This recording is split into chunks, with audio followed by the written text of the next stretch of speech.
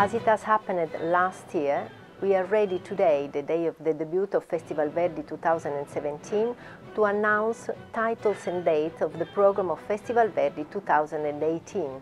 The opening of Festival Verdi 2018 will be with a new production of Macbeth here at the Teatro Regio, and the debut will be on September 27th. The second title will be hosted at Busseto, the beautiful tiny little theatre that will host Un giorno di regno. The debut will be on September 28th, and there will be 9 more performances in the following days. We will propose in a new production Le Trouvère, which is the French version of Il Trovatore. The debut will be on September 29th with 5 more performances in the following days. Last production will be Attila. It will be a new production hosted here at the Teatro Regio that will debut on September 30th with 3 more performances in the following days.